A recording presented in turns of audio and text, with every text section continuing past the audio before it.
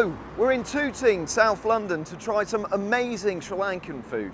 We're at the Apollo Banana Leaf restaurant to meet Lankan, the manager. He's going to be telling us all about what makes Sri Lankan food so special and why people keep coming back to this restaurant.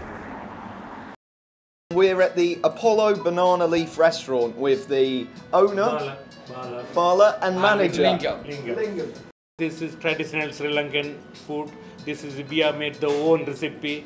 That's why we the popular in restaurant in South London, in Tooting. Yeah. Most of them favorite curry. And crab masala is popular, and chicken tikka masala. And vegetarian best dishes, aubergine curry and saag paneer, and starters chili paneer, non-vegetarian prawn puri. That's the popular dishes. Yeah. The flavours. You get that instant chili kick, but sweet undertones, and your mouth just explodes with flavour. I am absolutely in love with this food. So honestly, I've only been introduced to Sri Lankan food very recently, and this is one of the best restaurants in the whole of England. That is no word of a lie. You need to come and visit here.